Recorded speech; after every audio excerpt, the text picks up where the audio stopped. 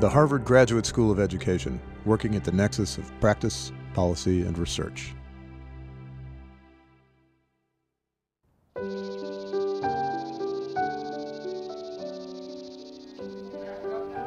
So EcoMUVE is a project that's funded by the Institute for Education Sciences, and EcoMUVE stands for Ecological Move, and MOVE is a multi-user virtual environment.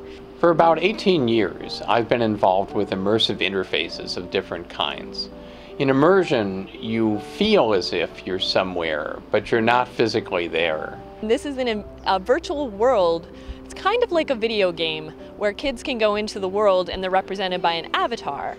So the virtual environment that we built for EcoMUVE is a pond environment, and it's really cool to be using the pond environment in Cambridge because the kids in Cambridge can go to the pond that our virtual world is based on. We're developing digital ecosystems, helping students understand their content, science inquiry, and the complex causality that underlies ecosystems. Oh my goodness, the kids love these things. They absolutely had a ball in the virtual world.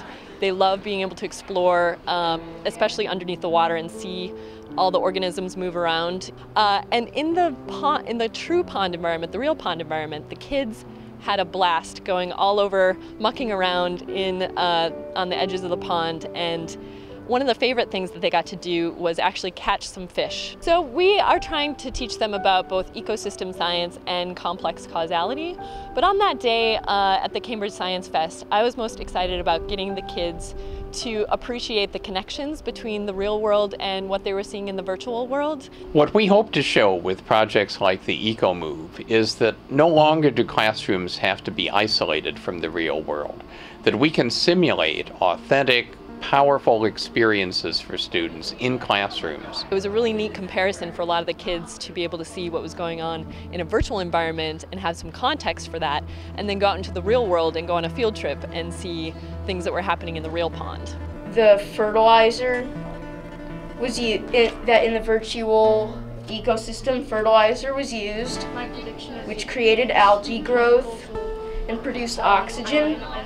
And that produced overpopulation of fish, and since they didn't have enough prey after that, a lot of fish died. A lot of kids asked us to be able to play with EcoMUVE at home, and that was really satisfying because they clearly enjoyed it enough that they want to keep playing with it even after a short Saturday afternoon activity.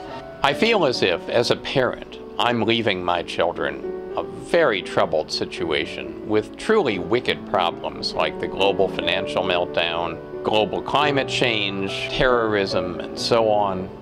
And all of these are based on complex causality. So as an educator, I feel it's really important that we develop powerful ways of teaching complex causality so that our kids, as they grow up, don't make some of the same mistakes that my generation has made.